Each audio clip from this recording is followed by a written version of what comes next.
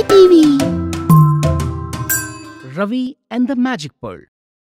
Bira, Ravi, Ramu, Prem were about to return home after playing for a long time. Ravi, enough playing today. Let's go home. Yes, Ravi.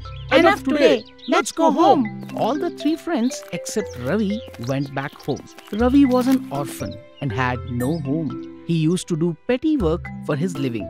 He played during evening and slept at the night in a temple. He went to the temple and spoke to the idol of goddess inside the temple. Goddess, did you see that? All my friends went home and they stay with their parents. I have no parents and no shelter. I ask you every day. You don't even speak. Do as you wish. Saying so, Ravi went to sleep. By then, the goddess idol opened its eye and started to speak. Ravi, who is that? It's me, the one you believed as your mother. Do you even speak? Yes, Ravi, you're not an orphan. This temple is your shelter and I am your mother. Ravi started to cry. Don't cry. I'll give you a magic pearl. With that, you can predict future. You can understand language of birds and animals. You can even cure diseases. You can be rich and people will respect you. Goddess, I'm not looking for such richness. I need your kindness. I'll earn for myself, but I'll see that this pearl helps other people. I am pleased by your selfishness, but no one should ever know about this pearl. Goddess turned into an idol. Ravi kept the pearl and slept. Next day, Ravi saw Prem walking in hurry. Where are you hurrying to? Don't you know? Bira met with an accident. He fell from his bike and broke his legs. He is unconscious and may not live too. When Prem and Ravi reached Bira's house, they saw Bira's mother crying. Few people had also gathered. Did you come to see Bira? He won't be alive. Cool down. Things will be all right. My son is in such a situation. How will I cool down? Where is Bira's father? He went to get doctor. Can I have a look at Bira? He's lying like dead. Go and see. I'll go alone. Everyone stay here. Ravi entered the room. He placed the magic pearl on Bira and prayed to goddess. Bira woke up as if from sleep. Ravi, when did you come? I just remember I fell from bike. I'm hearing my mother crying. What happened? Cool down. I'll tell you what all happened. Bira's father came with doctor. By then, Ravi and Bira came out of the room. Who is the patient? He is the patient, Bira. He had lost his legs and was about to die. Now he seems to be fine. Ravi, what magic did you do? You saved my son. I didn't do anything. His legs were twisted. I just pulled them and made all right. Whatever you say, you have become our God. Ravi, I had thought my son won't be alive. You brought back my son. Tell me what you need. Money? Property? Just tell me. You're like my father. I don't want anything. I just need Bira's friendship.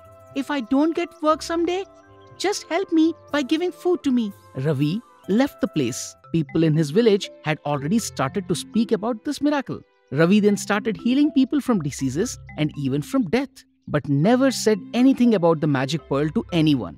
One day, Mohan came running to Ravi. Ravi, a snake has bitten my son. Only you can save him. Let's go. Mohan took Ravi to his house. Mohan's wife was wailing. Be quiet. Ravi has come. All our problems will be solved now. Where is your son? He's in the room. Good. All of you stay here. Let me go alone there. Ravi went inside and closed the door. What does Ravi do inside? He doesn't even charge for anything. I'll have to check today from the window. I'll know his secret today. Mohan went towards the window side and saw Ravi with the magic pearl in his hands. He saw Ravi placing the magic pearl on the snake bite. Mohan's son got cured and got up. By then, Mohan went from the window to the room and stood with others. Ravi and Mohan's son came outside. Mohan's wife hugged her son and took him into the room. I'll leave now. Sure. May God bless you. Mohan followed Ravi, and as soon as Ravi stepped outside the house, Mohan closed Ravi's mouth and locked him in a room after tying a cloth around his mouth. Where is Ravi? I have prepared something for him. I have closed his mouth, tied his hands, and locked him up in the room. Why would you even do that? Shh. Speak slowly. Ravi has a pearl. He uses that to heal people. Now on, I'll do that job. How will that benefit you? Ravi doesn't charge anything. I'll charge people for healing and we'll be rich within an year. How will you do that? I'll threaten Ravi to tell me how to use the pearl. Then I'll kill him and throw him into the village river tonight. Do whatever you want. If we can get huge money, why would I even say no?